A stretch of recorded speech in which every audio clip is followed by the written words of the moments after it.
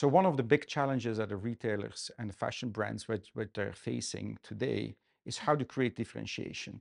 In order to create that higher differentiation from other brands or retailers is to create the best consumer experience.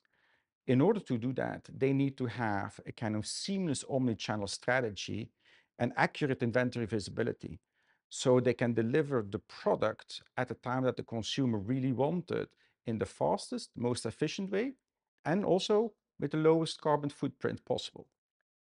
Second challenge is labor optimization.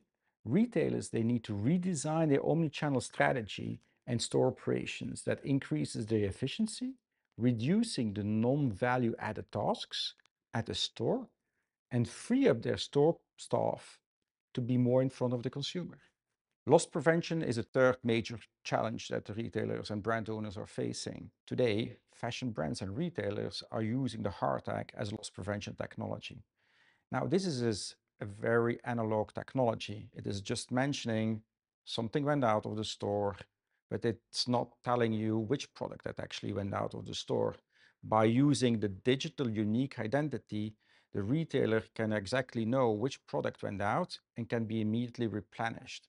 So it's also then increasing the consumer experience in the store.